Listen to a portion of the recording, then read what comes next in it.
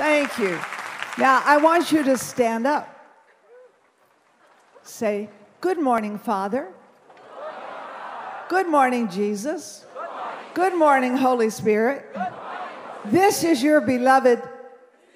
Say your name, Marilyn. Amen. Amen. We are his beloved. You can be seated. Do you know, and maybe I told you last time, that over 42 times in the New Testament, you're called his beloved. So look at someone. Say, did you know that you're his beloved? Amen. We're his beloved. That is so beautiful to me about how much he loves us. This morning, I want you to open your Bibles or your phones to Joshua 1:8.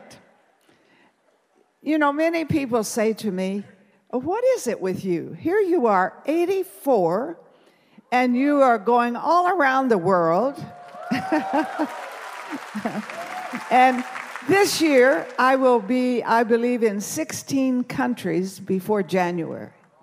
So, you know, you say, well, where do you get your energy? How do you do that? I'm going to tell you, I get it from his word. His word is life. Amen? And so I want to just share the secret of success. So put your hand on your heart. Say, I cannot forget the secret of success in every area of my life. Amen. Now, when I became 80, I got the most invitations and have the biggest meetings. So people say to me, what's your secret? So I'm going to tell you the secret. Joshua 1:8. And what I'd like for you to do, I'll count to 3. I'd like for you to read it out loud because it's your secret to success. And it will make you successful in every area of your life, in your health, in your family, in your wealth, in wisdom, every arena of your life, every season of your life, it will make you successful. And I found this key when I was 42 years old. I'm 84, and it works. And it'll work for you because it's God's word. So I'll count to 3, and then we will read it. 1, 2, 3. This book of the law shall not depart from your mouth, but you shall meditate in it day and night, that you may observe to do according to all that is written in it. For then you will make your way prosperous, and then you will have good success. So let's look at this. This says you're going to be prosperous, you're going to be successful in everything.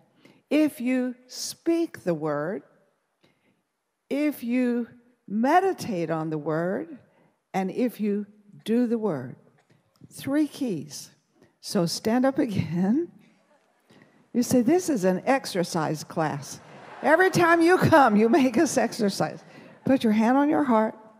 Say, the key to success in every area of my life is to speak the word, meditate on the word, and do the word.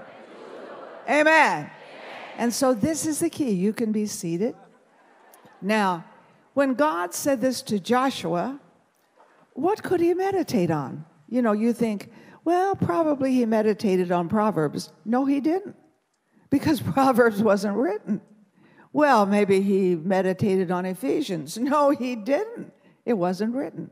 The only books that were written were the Pentateuch. Put up your hands. Say 5 books. Genesis, Exodus, Leviticus, Numbers, Deuteronomy. How would you like to meditate on Leviticus? You know, that's what he had. So did he do it? And you will see he is successful. When you read this whole book, you will see he's successful in every area. Now, when I was 42, God began to speak this special scripture to me for my life. This is the theme of my life. So, you know, if you say, well, it doesn't work, too late to tell me. I've been working it ever since I was 42 years old. So what I began to do, and of course I learned to speak the word, speak the promises, because, you know, don't speak problems, speak promises that go with problems, because the word doesn't return void, right? And so we speak problem, problem, problem. No, speak promise, promise, promise. And so I learned how to speak promises, speaking them every day, but meditate. How do you meditate? And so I began to look at the word meditate. Now, the basic thing I found is that when you meditate, you memorize it. So you speak it and speak it and speak it. So I said to the Lord at 42, what do you want me to meditate on? And he said, Proverbs. Oh, well, that's a good book. That's certainly better than Leviticus. And so I began to memorize the book of Proverbs. So every day I would speak the words. And in 9 months, I had memorized every chapter in Proverbs. And so those words were inside me. Now, I found this about God. He is looking for truth. And your Bible is truth. So hold your Bible up or your phone. Say, this is truth. Okay. So where is he looking for it? In my purse, on the table, under the bed? No. He said, thou, God, desires truth in the inward man. So God is looking for truth in here. So point to your heart. Say, God is looking for truth in here.